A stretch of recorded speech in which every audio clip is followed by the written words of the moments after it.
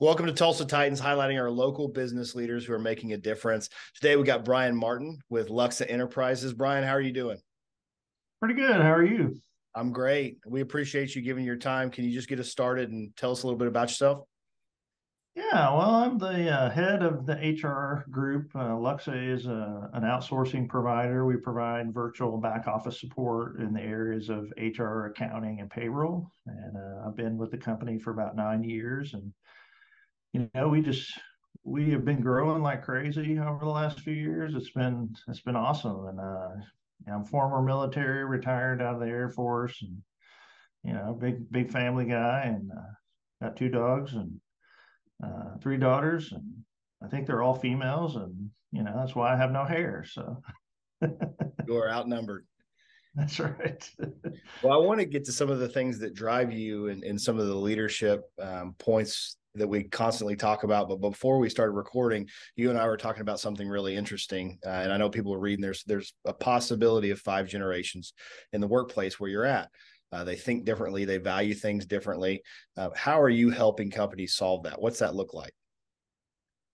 Yeah, I think the biggest thing is just helping educate these different generational groups, just about what makes each generation unique. What are the different things that generation see as important versus maybe things that are more flexible? Because if you look at each generation, what you see is, traditionals, the mantra was always kind of live to work, and everything was done individually, and they really didn't want to hear from anyone in terms of their feedback.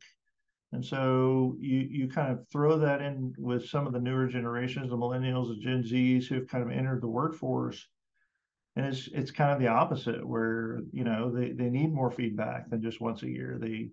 They only work in order to really just kind of carry out what they want to do in their lives. So it's a completely different mantra. I would say that the key thing there for us is just educating those groups, whether it be a key leader or just someone in a department who is surrounded by different generations. Okay, why do they behave like that? Why do they think that way? And how do we kind of get those groups to work together? And I think a lot of times just the knowledge of knowing, oh, okay, well, traditionalists, they think like this, or baby boomers or Gen Xers, they think this way. And that helps me to frame up my conversation and how I interact with a person.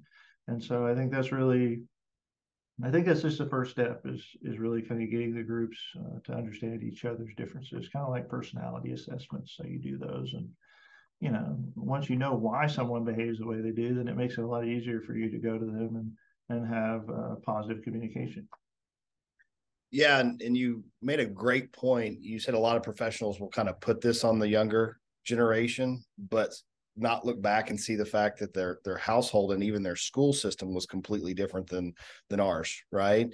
And so it's really the framing of their entire life that we're working against, but we're pinpointing it as it's the individual when it's not. I thought that was really interesting.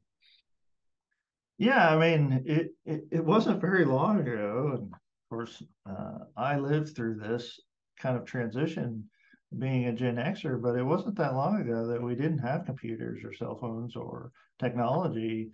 The fact that we're recording this on a webcast uh, would have never existed, 30 years ago.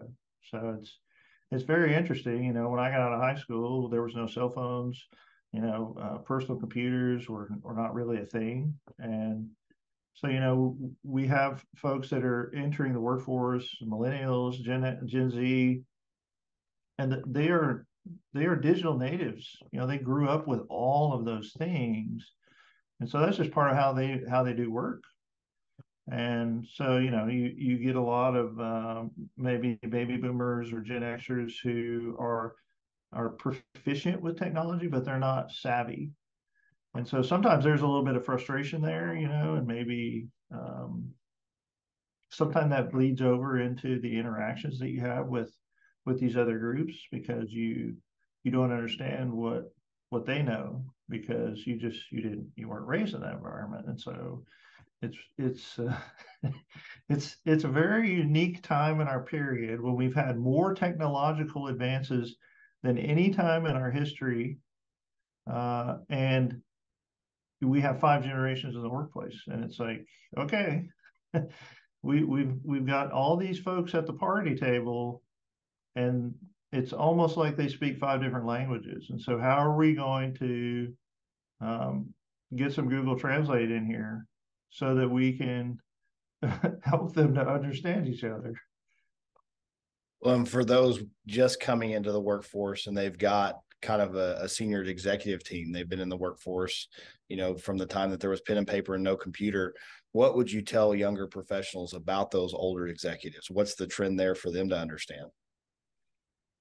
Well, again, it's helping them to understand that there might be a specific process or way of doing things that has lasted for 20 or 30 years that's been very successful for a business. And so, my advice to those folks is always be patient, number one, because don't think that, well, just because you may know of a better way technologically or there's some other way to do it that you feel or have seen or experienced that is better, that you're going to run into an organization that is full of maybe baby boomers and Gen Xers in leadership roles and just make them change it. So I think it's very, that's really the big part of communication that we have with those folks as they come into the workplaces. These companies have existed and they have been successful in what they have been doing.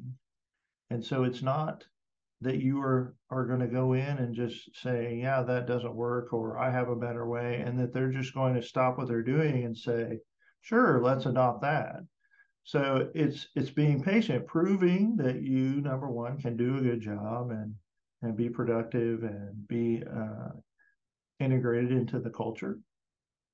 And then once that happens, as you begin to move up into the organization and your career ladder, those opportunities will present itself to make some changes, and you can start to maybe mold the organization to more of a futuristic state. Oh, that's great information. I hope everybody kind of eats up and continues to think through it. And the way I would anchor it, because I've worked with all of them, I've got a business partner who's a boomer, and then I've got some much younger professionals. I'm kind of in the middle. Is if we can slow down and take a genuine interest in every person and really find out what makes them tick, it's a lot easier to lead, grow, and manage them. And then I think the fun part is getting the youngest person to communicate with the oldest person. I still haven't figured that one out yet. Well, there's a really cool personality test called the 5 minute personality test that you can find online. It's free. It doesn't cost you anything. It literally does take 5 minutes, but it will give you, surprisingly, it's kind of based on loosely on the 4 temperaments, but it will give you kind of a sense of who you are in relation to those 4 temperaments and why you behave the way you behave, the things that are kind of pros and maybe some constructive things about your personality.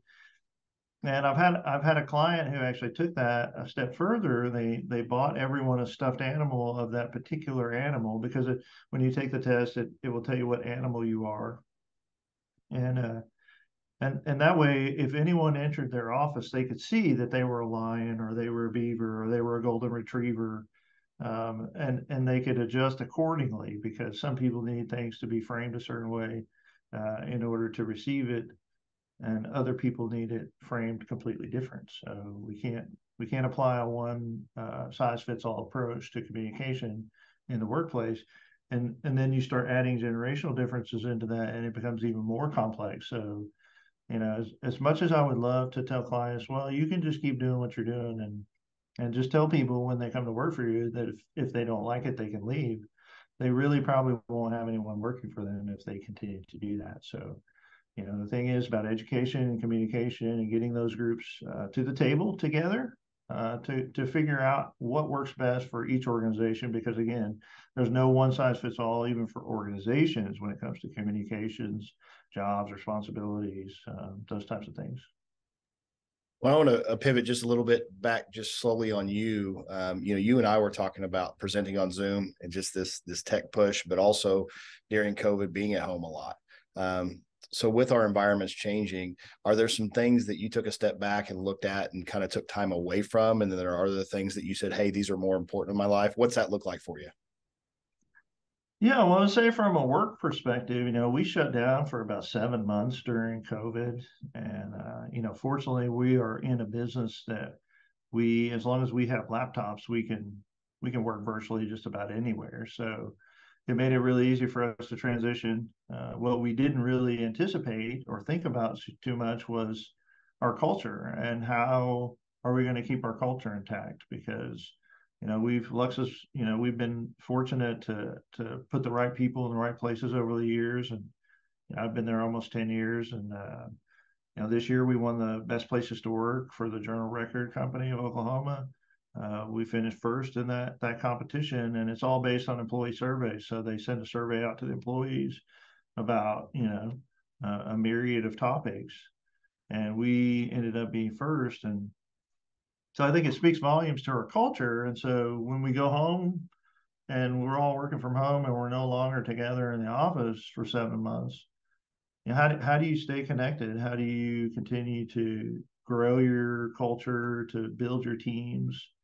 And so we had to really kind of take a step back and say, okay, well, what's working in its current state, being that we're working remotely, and what's not working, and kind of doing this kind of after action review of the things that were working and not working, and then say, okay, maybe we need to do some things differently in order to keep our culture intact, to maintain all the great things that we have going on at Luxa. And what does that look like? And so, we didn't just as a leadership team decide to do that outside of the rest of the group. We got everybody together involved in that conversation.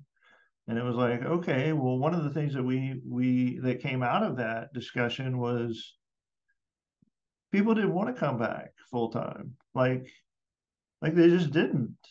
And so we're kind of left with this decision as a leadership team of, well, are we going to allow that to happen? Or are we going to have to really kind of scrutinize the way we've been operating? Because once you prove that it works, right? So we're home for 7 months. We didn't miss any business. We didn't lose business. I mean, we kept right on moving. And so, it's not like your employees don't see that. They see your success in that environment. And then, so what would be the reason? What's the reason that you would give that group of people, well, we're going to go back into the office? And so what's funny about that conversation is the folks who are closer to boomers in my leadership team were the ones saying, yeah, we need them back in the office, right? Because they need to see them working. And the questions came about like, well, how do you know that they're doing their job? And it's like, well, okay, is that a people problem or is that a management problem? So if I give you a job to do and you're doing it because no one's complaining about it, I'm not getting phone calls, no one's telling me otherwise, uh, how could I then say you're not doing your job? I mean, isn't the proof kind of in the pudding of, hey, I have an expectation, and if you want to work from home, that's fine. Here's the hours I'm going to need you to be available for clients. Uh, these are the things in your job duties I need you to do.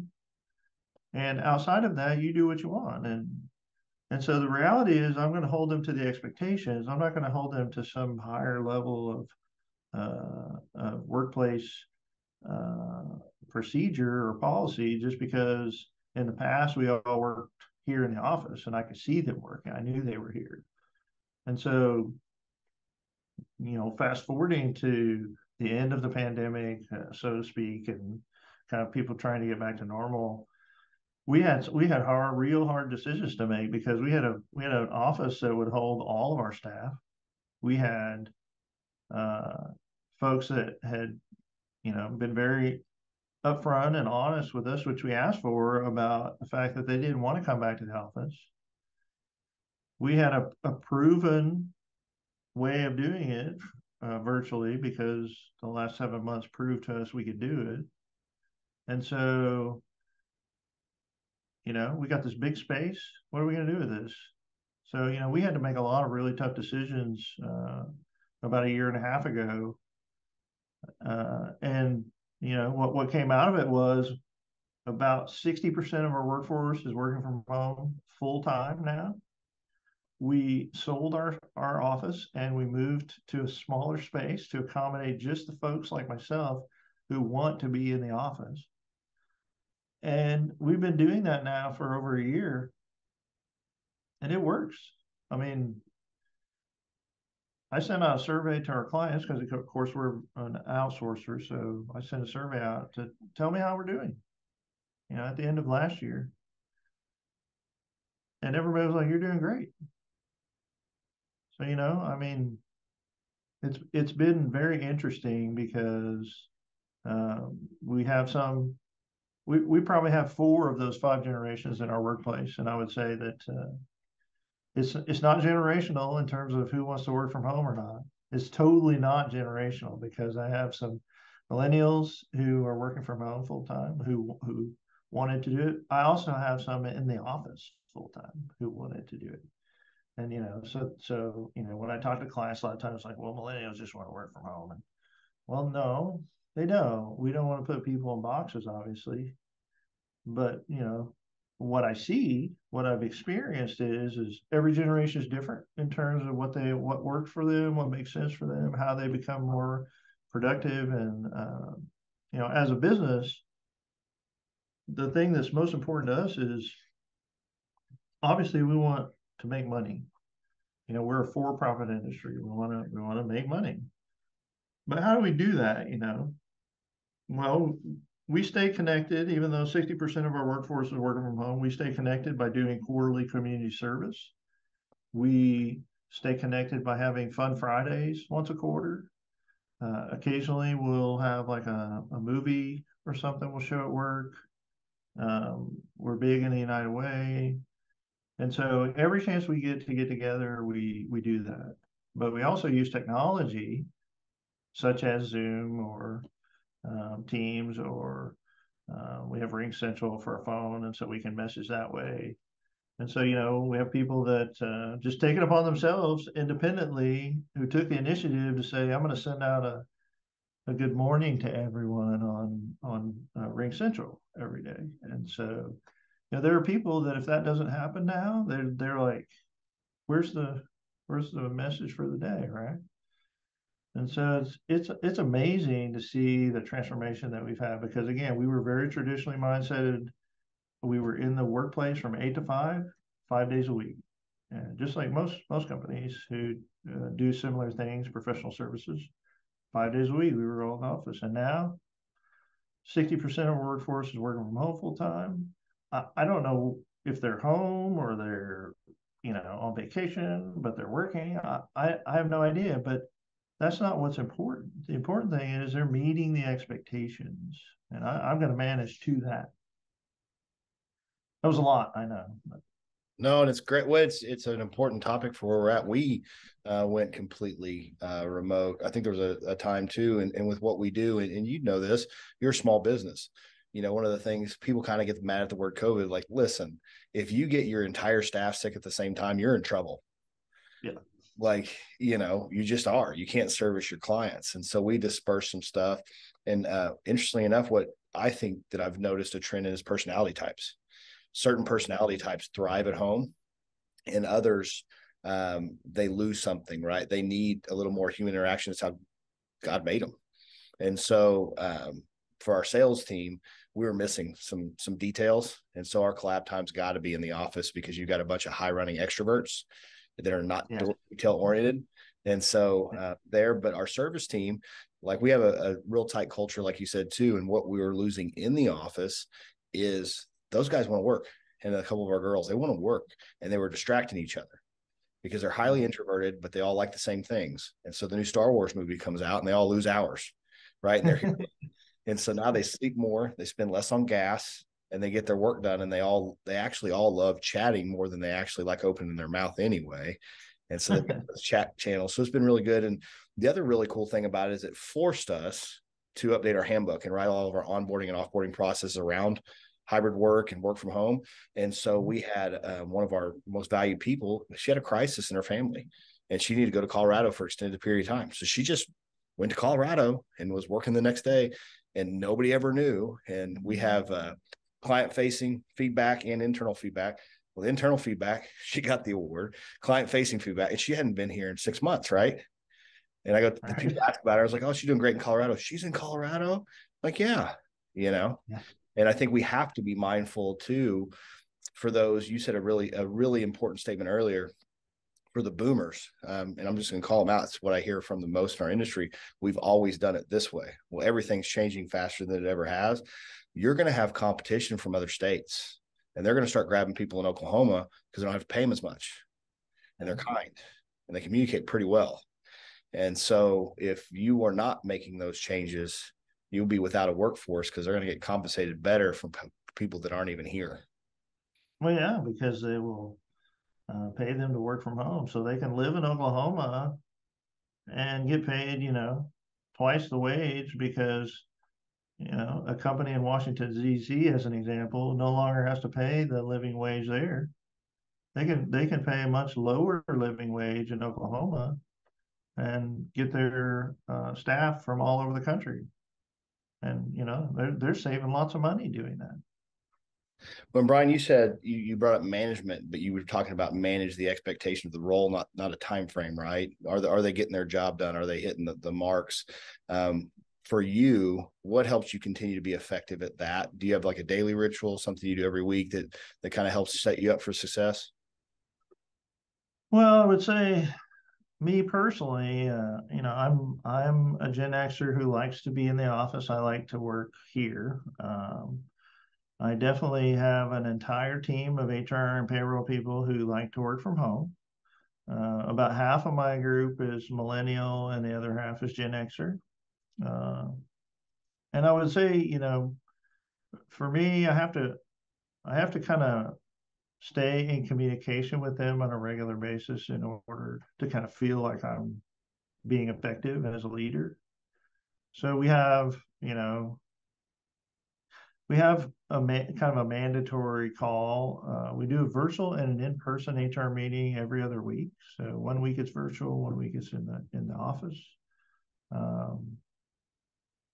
I think that really helps me more than it does them, because I get to see them, number one, and I get to kind of hear what they're doing and talk about what they're doing, because they're really good about contacting me if they have an issue or something, or they want to escalate something, or I need to help them.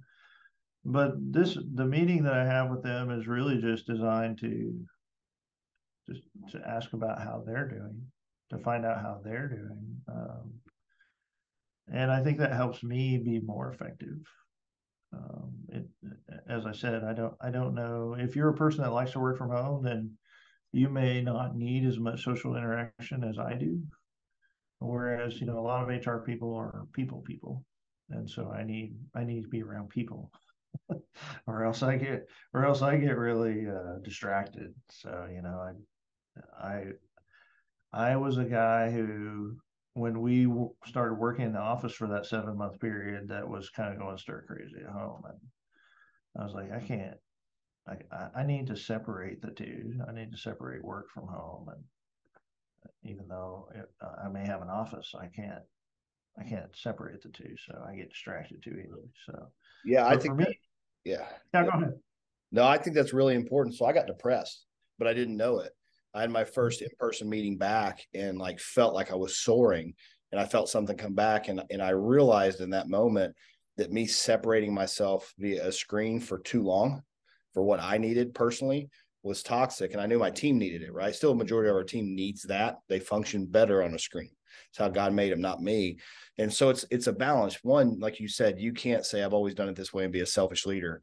But just like your role in a family, like you can't do for everybody else and run completely out. Just like on a plane, you put your mask on first, right? You've got to realize what that mask is for you so you can give your team your best. And so I like that you bring everybody in because it fuels you for what you need, because we can't overlook that either. Yeah, I mean, uh, selfishly, maybe I do it for me, but I don't think the team minds. I think they're more than happy to come in once every other week and just get together and talk about clients and anything going on in our lives. We kind of do like this little round table discussion when we first start our meeting, and it's kind of like we call it wows and pows. So tell me your wows and pals. Tell me, what's been good and what's maybe a pal for you over the last couple of weeks. And I think even people that work from home and are completely comfortable in that environment, I think that's a great environment for them to kind of let some of that stuff go too, because what we have found, as you said, is there was a lot of people who suffered from some mental distress during COVID. And even people who were really good in that environment still suffered to some degree, um, just from the environment of being kind of isolated. As a human species in general, psychologically, we need some type of interaction with other humans, and so we can't lose sight of that. Even though people may be really good at working from home, it doesn't mean that you don't need to make them occasionally get together, because that's going to be a relief for them psychologically. They may not even know it. It could be subconscious, but it's going to help them. And so I think that's super important. I think, getting together, not just for the sake of getting together, but really asking the question, what's been going on with you? Give me some wows and pals is, I think, just crucial to maintaining a culture, a relationship, and whether you like it or not, you spend a lot of your working life doing work, and whether that's working at home or that's working here in the office, this is your other family. This is your other family uh, that you're going to spend a lot of time with. And whether you're doing that virtually or in person, it doesn't really matter. You're still spending a lot of time with these folks. And so you need to know how they're doing, that they are your work family. So I think it's super important, and it's something that we continue to do. And I've never had pushback from anyone on my team on doing it, because I think they enjoy it too. But it does, selfishly, it does help me.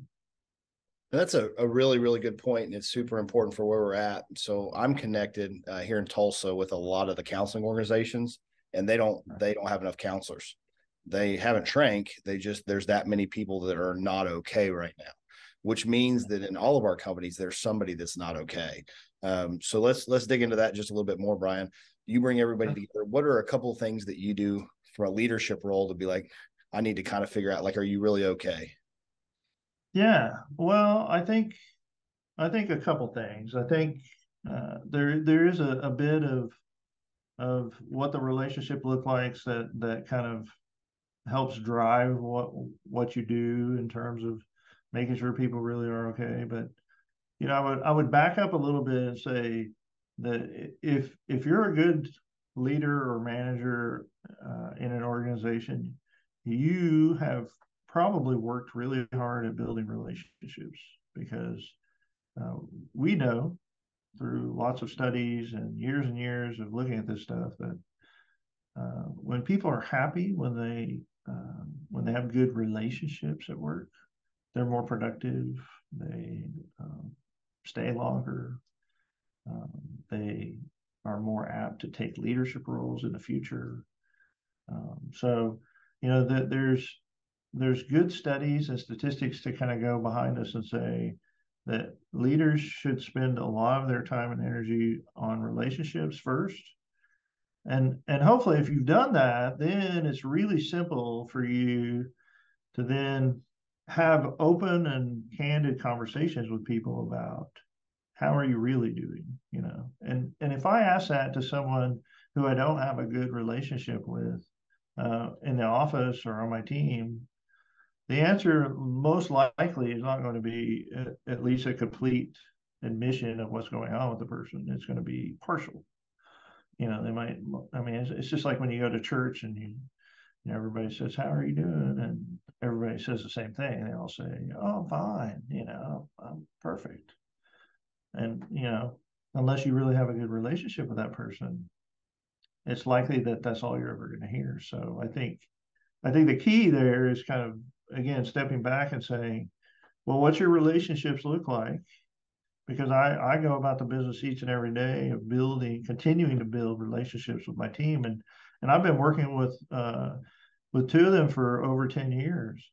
And it doesn't matter. I still have to work on it. It's just like a marriage, it's like a family. You've got to continually work on that relationship all the time. And so I spend a lot of time relationship building so that I can, if I know that if I ask the question, how are you really doing? Then I'm probably going to get an honest answer because of the relationship that I've built. But outside of that, of course, we do. We try to do some wellness activities where sometimes we'll have maybe therapists come in and talk to people about things that we don't probably spend enough time talking about, which is like the mental health side of things. It almost seems like if you can't see mental illness, then it doesn't exist, right? So, hey, I can't see that you're depressed. I can't see that you're sad or you're unhappy or something's going on in your personal life that's making you behave a certain way. I can't see it because every time I see you, it seems like you're doing fine. And I don't think we spend enough time educating people about, hey, it's okay to not be okay. It's really okay to not be okay. And you have resources, we use things like EAP. Obviously, a lot of companies have things like that, resources available to them. But I still think you have to go back to the beginning, which is if you don't have a good relationship with people, they're not going to talk to you and you're not going to know, and you're going to spend a lot of time and energy maybe managing a person out of an organization who, if you had a good relationship with them, you could have saved them in the organization. So. Well, Brian, one more question, just kind of wrap up. I'm a big reader, and I just love that some people put their entire life's work into a book, right? And we get a lot from them. Are there a couple of books that you'd recommend or that you would dive back into, and why? Yeah, that's a great question. So one of my other jobs, I'm former military. I'm also an adjunct professor at a local university here in Tulsa. And one of the classes that I teach is kind of an HR management course, but it's kind of taken from the lens of servant leadership. And so there's a book by Robert Greenleaf that's just called Servant Leadership. He's written actually quite a few books on this topic, but it's really coming at leadership from a servant's perspective. It's also a little bit of Christian focus. But I would say that it's probably one of my favorites because there are so many leaders out there who think that the key to uh, being effective as a leader is telling people what to do, and then watching them do it. You work really hard and you reach a certain place in your career where you're finally managing big groups of people or a function or something really important, and all of a sudden you think that the best way to go about that is just tell people what to do and sit back and watch. And servant leadership is all about serving first. So when I manage my team, the question I'm constantly asking them is, what can I do for you? How can I help you be more successful? Because if you're a Christian and you believe in those things, we know that Jesus was a servant first, and it's almost like That's a model that I want to follow. I want to take that model of being a servant first and serve others, so that then I can take at least some of the credit for having a great product or having a great service or being super successful, because I was part of that solution rather than, hey, I was the boss and I made it happen. Well, I don't make anything happen. I serve people in a way that helps them to be the best that they can be and do their best jobs. And that's what makes me successful, not the fact that I worked really hard and I made it to this head of HR or whatever. That's not what does it for me. And that book by Robert Greenleaf, Servant Leadership, would be, it's a great read. It's really easy. I think it's like $25 on Amazon. And I've had clients that bought that book for every one of their managers in their organization, just because they felt like, yeah, this makes sense. It makes a lot of sense. You if you're a parent, if you have any familial relationships, then serving your children is also a key to having a great family. I don't tell my kids what to do. I ask them how I can help them be successful. What can I do to help you be successful? Well, maybe that's taking them to soccer practice, or maybe that's helping them understand how to do algebra. But that's me serving. And so we can take that same application and move it into the workforce and say, well, that's how I'm gonna lead. That's how I'm gonna interact with my team and the people around me, is by serving first. You'd be surprised how well that works. And then the other one I would say is, The Five Dysfunctions of a Team is a great book. A lot of people have read that one.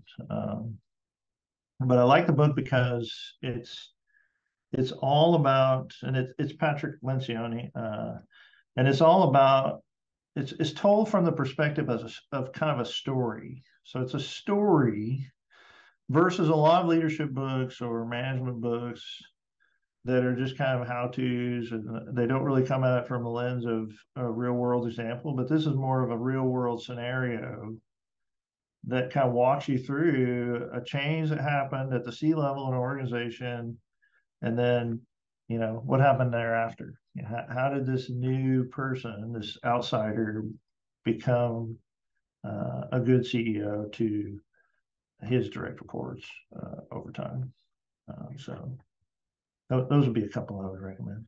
No, that's excellent. And Brian, if anybody listens to this and they want to get a hold of you, do you have a preferred method to kind of communicate? Email? Yeah, so my email is real simple. It's just bmartin@luxa.us. That's luxa.us. So very simple. Thank you. Everybody, thanks. This is Kellen with New Wave Solutions. Brian, thank you for giving today. Thank you.